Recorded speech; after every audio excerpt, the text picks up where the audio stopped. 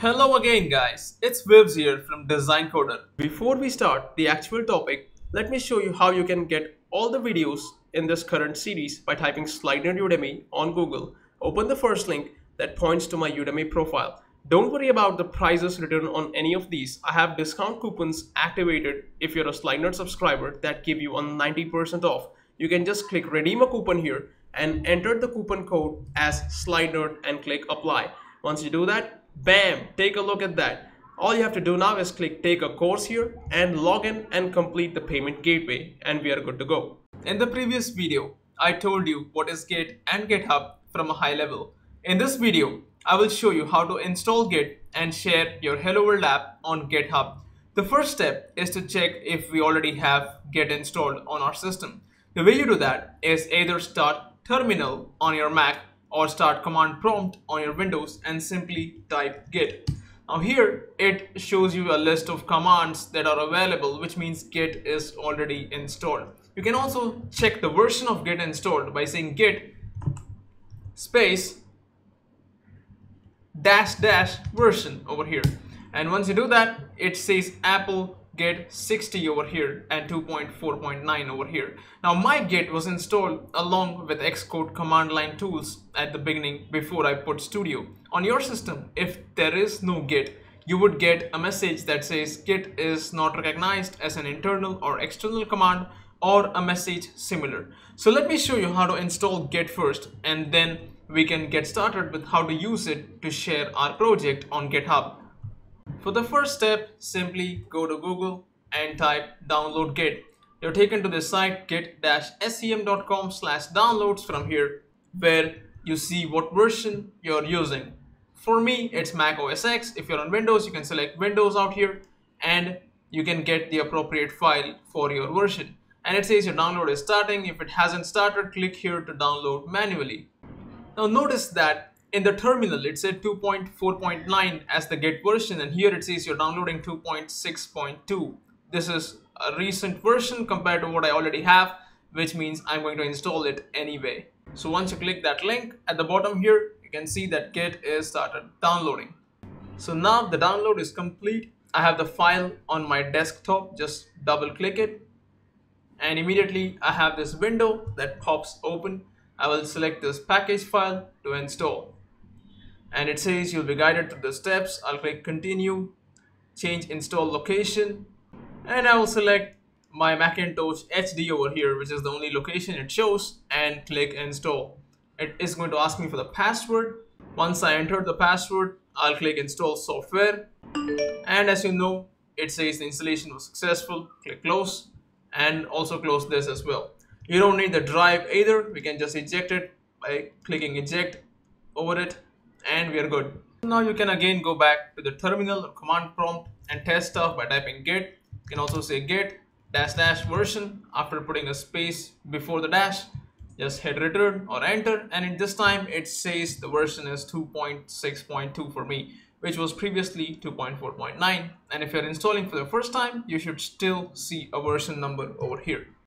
The next step is to create an account on github.com, which is going to host your Git repositories online. Now I already have an account on GitHub, which is github/slidenerd, where I'll be putting up my stuff on GitHub. But for the purposes of demonstration, I'll be showing you how to set up an account on GitHub with the help of a dummy account. So I will simply say sign up over here. It says create your username. I'll simply call it something, email address, and password. And once I'm done with that, I will click create an account over there, and it says choose your plan. Now GitHub is free for basic use, so I'll select the free plan, which says chosen here by default, and I will say finish sign up over here. Once I'm here, you notice immediately it says create a new repository, says create your first repository, learn more, etc. In the meanwhile, I'll go back to my email address, which I gave, and I'll simply select this option that says verify the email address. And once that is done, we are back to the GitHub page with a verified email ID. Now, without doing anything out there, on your repository, come back to Android Studio. Here, you go to this option called VCS, where you say import your project into version control, share the project on GitHub, click on that, Once you do that, it is going to ask you the login details for your GitHub, which would be the email and password in your case. So once you enter the details, click login, and it says, would you like to set up a master password? Leave blank to disable the protection. I'll click OK for now, leave it blank. And then it's going to ask you the name of the repository. Let us just say this is a simple Hello World project in Android. Once done, click share, and you notice that you're taken to the staging area of Git, which we discussed in the previous video. A file is going to keep track of all the things that you need to add for the next version. Now this is the first version, which means we need to add all the files or save all the files to Git. And there is a message at the bottom that says commit message. Here, you would usually write what has changed since the last time you saved the project. This is the first commit, so I'll simply go here and say this is the first commit, and I will click OK over there. So once done, I get this pop-up over here that says the project was successfully shared on GitHub. Let's click on this and we will be taken to our repository. Bam! Take a look at that. There's our project where we can put all our code. We can add a README file here, edit whatever you want, write something inside it. Let me show you how to include a snapshot of your project over here as well. So for that, you go to Android Studio, and let's say you run one of the emulators here by starting our Genymotion Manager. Select the Google Nexus 5 device, click Start. So there's our app running inside the Genymotion emulator. Now I would like to take a screenshot of this and put it up on GitHub. The way I can do that, there are several ways actually. One of them is right here in Android Studio. If I go to the Android monitor, which is right there, I have this option of taking a picture by saying screen capture over there. Once I click on it, it says obtaining screenshot from the device, and you notice that we have the screen over here. We can edit it a bit by saying rotate or something and click save over here. And it says where do you want to save it? Well, I'll keep it on my desktop for now. So select the desktop, click OK, and the screenshot has been saved. Now let's go and add this over here to the README file on GitHub. Now the way you do that is to first open a temporary issue. GitHub has a file manager. However, it doesn't let you directly add images from here. So we gotta find a way to tweak and add images. So for the issue part, I'm gonna simply say new issue over here, and it says attach files by dragging and dropping them. I'll click select over here and take my image which was put up, as you notice right here, click open, and you notice that the file has been uploaded. And most importantly, I get a URL over here. I'm going to select or copy this complete URL, go to my README file here and just paste it over there. So once the paste is done, I'll simply go down and say commit new file. And at this point, if you go down, you should be able to see our snapshot as well. Take a look at that. Bam! But it's quite possible that you got an error while trying to push to Git saying error 403, cannot push. In that case, be sure to Google it out saying git URL 403 error, and you're taken to Stack Overflow. Now there are some solutions out here, but one of them I want to point out is that if you have Apple Keychain installed on your Mac OS X, it may interfere with your push operation. So be sure to read this Stack Overflow post if you run into the case where the push doesn't work successfully. So coming back, let me show you how to actually modify or add a file and then save it to Git. So the first step is we simply go here to our package io.designcoder.helloworld, right click, say new Java class, call it whatever you want. Let's call it test, click OK.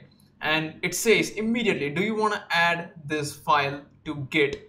And you can check this option saying that don't ask again, but I prefer it asking me every time. So I will click yes here, and there's my class test. Now inside this, I'll just write something for now. I can go ahead and make a string here, and that's all I want to do. At the same time, I go to my activity here. Let me also modify this file by going down and making a comment over here that says, look, this is the layout I'm linking. So once I made the comment, this file has been modified as well. Now to save this to GitHub, you go at the top here to VCS, and you go to this option that says commit changes, which means save changes to GitHub. So click on commit changes over there, and initially the changes will be saved locally on your repository from where you will be pushing. Notice that the staging area takes all the files that have changed since the last commit. In our case, There are 5 files here that talk about cache and bin and XML, but very importantly, there is test.java, which is new, and there are 6 modified files, out of which myActivity.java is one of them. Here, I'll simply say added a comment in this commit message. So once I have the commit message here, I can select to rearrange code or reformat code, optimize imports, etc. And I will uncheck this option that says perform code analysis for now and commit. And notice this option that says commit and push.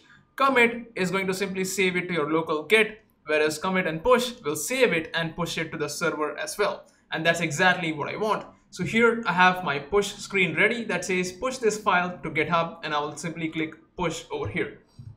And if all is good, it would simply say 7 files are committed at the bottom. Take a look at that. It says remote changes need to be merged. Push of the current branch was rejected. I'll click merge over there, and push was successful. So now we can go to our repository over here on my Pirate app, and we can go to app, source, inside our main folder in Java. We should be able to find the test.java as well. And if you go to my activity, you will be able to see the comment that we just added here in the latest version. So this is how you can use Git and GitHub from Android Studio. So thanks for watching. I'll catch you guys in the next video. Have a nice day.